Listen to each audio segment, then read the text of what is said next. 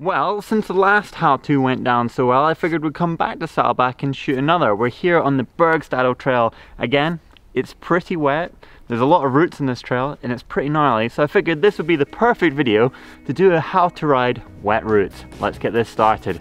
It's just like being back in Scotland.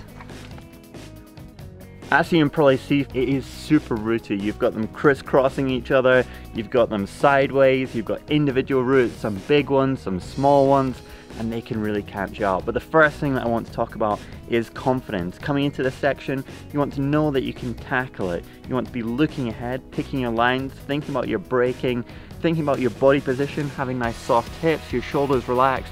In that attack position, your weight kind of spread right across the bike, 50-50 on the front and on the rear, and then you want to plan your line, which we're going to get onto right now. So this is a perfect example to start off this little tutorial. Coming down here, I'm going low on the trail, so that's rider's right. And I'm really setting up for this section right here because it's super rooty. The roots are actually at a slight angle and I want to be crossing over them straight. I don't want to be at a slight angle because then the tire is going to slide away from me. If I cross over them straight, my body weight is right, I'm in that attack position, hips are soft, shoulders are nice and strong, but also moving around, and I should just be able to flow over them. I've got all this dirt right here that I can do my braking on, so I've got no problem to slow down a little bit. I'm then going to get off the brakes just right here. I'm going to unweight the bike a tiny little bit off this route, and then I'm just going to glide over this section right here, and then back into the dirt, and then back again, unweighting, and straight through this section, setting up for the next bit. And I'm already looking ahead and planning where I'm going to go through there.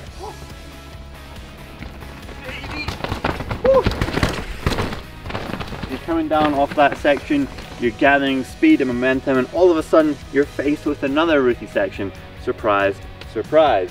So coming in here, there's really two options. You could go all the way left, which is where I'm stood right now, or you could start to go right. Now, right is definitely an easier line. However, you're not going to carry any speed out of it. You're also going to get jolted a little bit, and you're going to go off the trail and then have to come back onto it. Going this way, which is the left, as the rider is coming down the trail, it's a little bit more challenging. There are a lot of routes. You've got to be very precise. In fact, when I'm coming through this first section, I'm actually unweighting the bike, hopping ever so slightly into this patch right here, which is dirt and rock. I know that I'm going to have grip. And then I'm aiming just to hop over the rock and then start going straight. And what I'm doing by doing all of that is I'm avoiding the main section of roots, I'm staying up high, and the roots I am crossing, I'm crossing them straight on. I'm not going to slide away, I'm not doing any braking over the roots, and I'm carrying speed.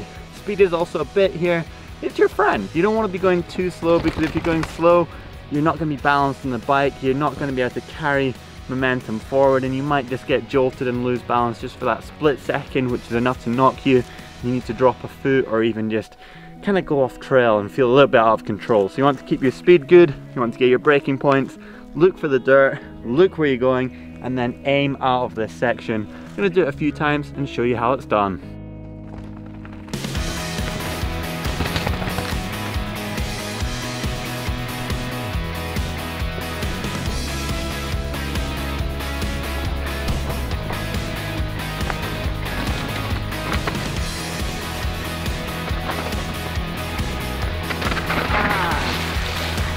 There we go, a lap of the Bergstadel trail done once again.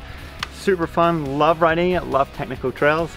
Hope that helped you, that gave you some insight on how to ride technical, gnarly, rooty sections. If it did, give it a thumb up, like, subscribe if you haven't already, and I'll see you in the next one.